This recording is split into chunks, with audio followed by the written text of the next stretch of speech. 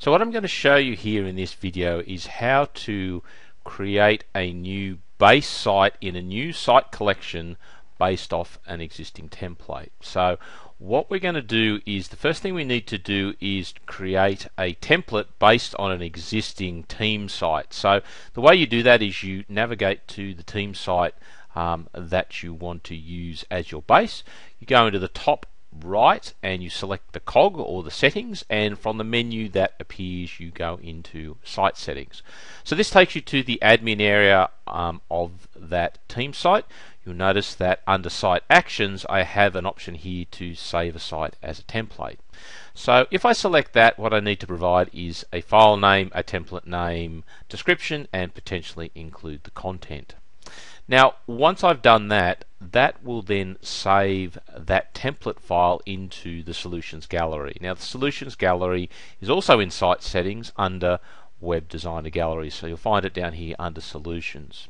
So if I select that, what you'll see is this will give me a list of the team site templates that I've already saved. You'll notice that I have one in here already created. Now what I need to do is I need to download this so I can then use it in another site collection that I'm about to create. So to do that, what I'll need to do is save it locally. So all I need to do is click on the hyperlink for the name and then choose the location to save it into.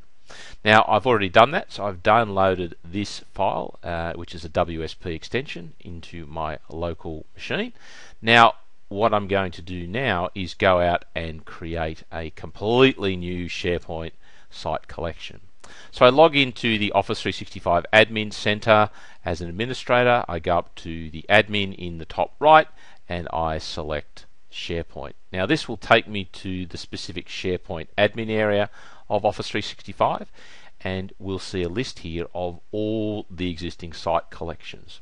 So what I'm going to do is I'm going to go up here into the new button and select to create a new private site collection. Now when I do that, I'm going to have to give it the site a name, so I'm going to call it new site.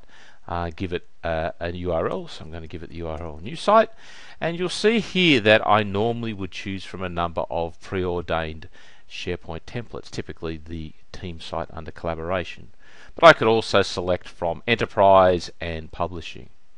Now what we want actually is we want to include a custom template, but what we'll do is we'll select custom and then select the option here that says select a template later. So that'll allow us to upload our custom template, but we can't do that just yet. So we continue on and we set the time zone to being what it needs.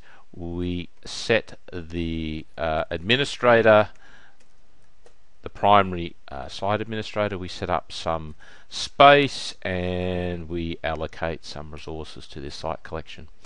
So when we're ready, we hit OK, remembering that in the template area we've selected custom and select template later.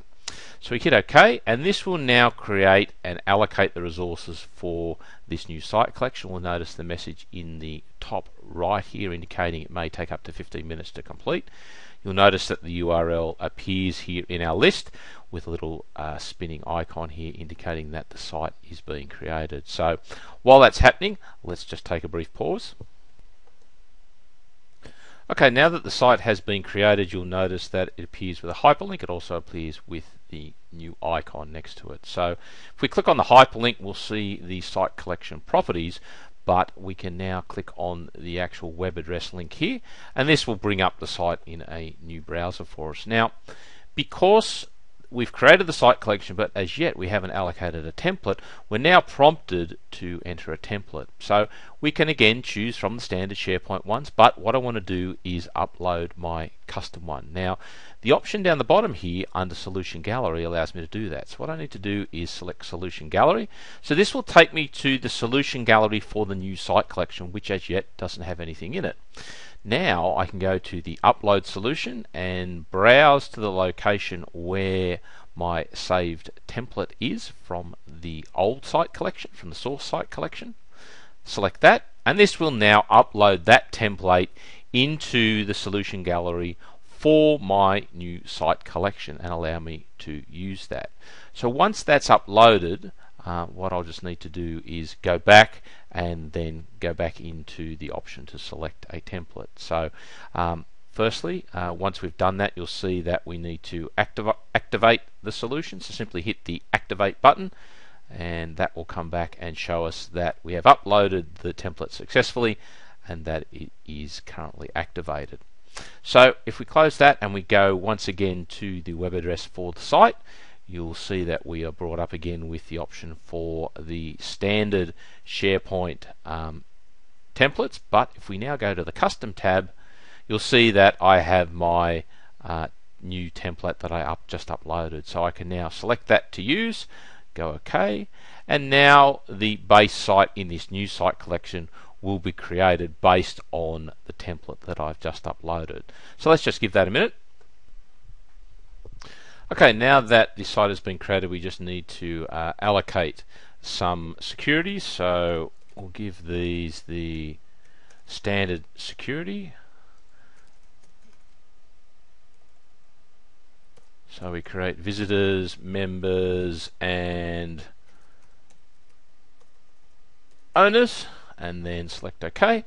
And this will then complete the creation of our base team site in our new site collection. So we can see that this is slightly different from our standard team site. You'll notice that here I have under recent survey issue, promoted links, discussion and calendars, so and this SKU pricing. So these items have come across from the template that we saved and now uploaded. So basically, in summary, the process that has been followed is to firstly identify the team site that you wish to use as a template, then go into the site settings and save that as a template.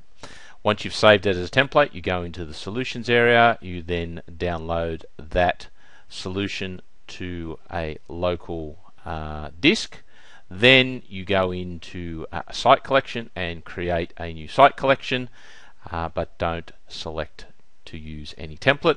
You then access the site, upload the template into the new solution gallery, and then use that as your base to end up with the old template as the base for the site in the new site collection. So hopefully that's made it easy enough for you to follow on how to take an existing site template in SharePoint and use it with a new site collection.